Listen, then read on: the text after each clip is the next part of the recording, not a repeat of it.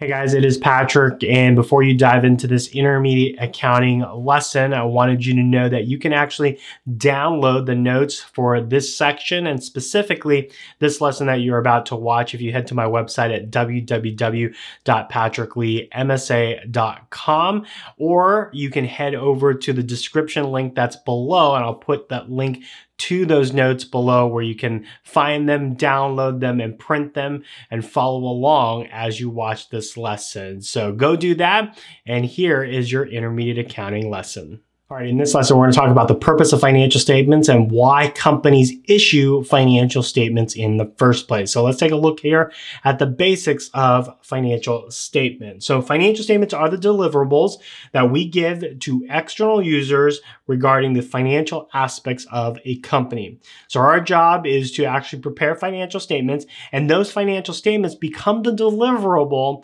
that we're going to give to external users. These external users tend to be investors, but they can be government agencies. They can be competitors, which we don't necessarily want them to have, but since they're public, they usually get it and read it. And we can give these financial statements to our employees so they can understand what's happening in the organization from a very high level. Now, at the end of the day, what are we trying to do? What is investors and external users trying to do? Well, these external users or investors, like equity investors, lenders, or other creditors, they need to be able to make decisions about providing resources to an entity, to the company.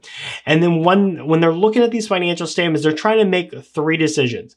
The first decision is whether or not they want to either buy, whether they want to sell, or whether they want to hold their investments with the company.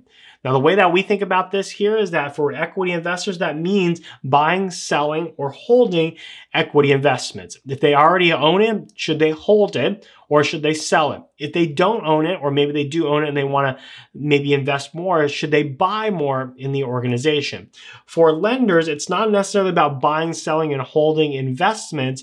It's about whether or not they want to give, take back, or consistently stay with loans that they've given to the company.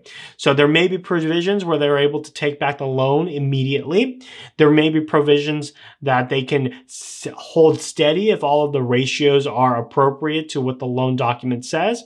Or maybe they're looking at a company and the company is asking for a loan. The bank is looking at these financial statements to see, do they have the wherewithal to be able to pay their loan over a long period of time?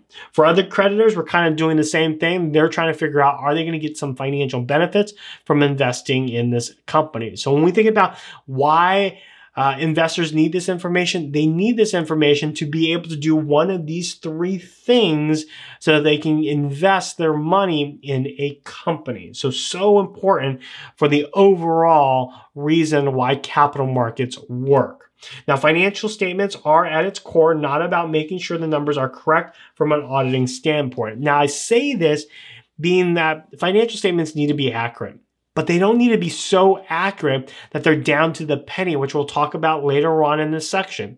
They need to be accurate to the point where they are not materially misstated and that an investor can look at them and make an appropriate decision.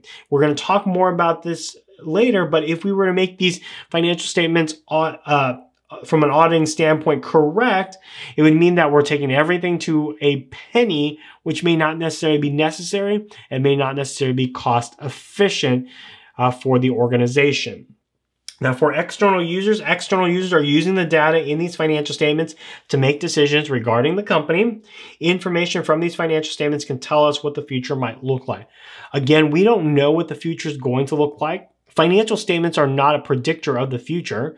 Well, when I say that, I don't mean that, financial statements can tell you what the future might look like, but they're not the absolute predictor of what's going to actually happen for an organization.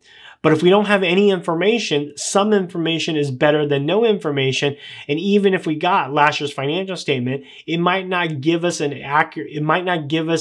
a total understanding of what's going to happen in the future for the organization, but it's going to give us some direction. And we can make better decisions if we have some type of information to give us a general direction of where their company is going.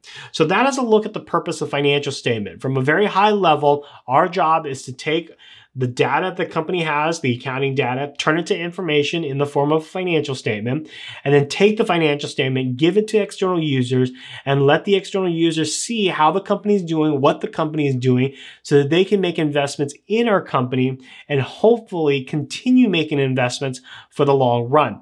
The only way that they're going to make investments in our company is if they are going to get a return on their investment in our organization. And that's what a financial statement can help them decide.